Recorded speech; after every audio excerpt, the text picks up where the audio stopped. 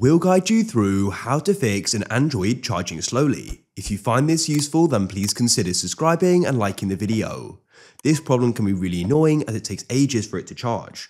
We've got some different fixes you can try. First of all, what you want to try doing is using a different cable. This cable may be damaged or somehow faulty, which is why it's charging very slowly. And what you can also try doing is checking the port on your phone for any lint or debris, which can be blocking the connectors and stopping it from charging properly. And you can do the same thing on the cable as well. Go and see if that solves the problem. If you haven't already, you should try using a fast charger. I'll link some down below. These will go and charge your device faster. And what you also need to do is make sure fast charging is enabled. So swipe up on your phone and come to your settings. Scroll down and find device care. Go and tap there, and you want to go and tap battery.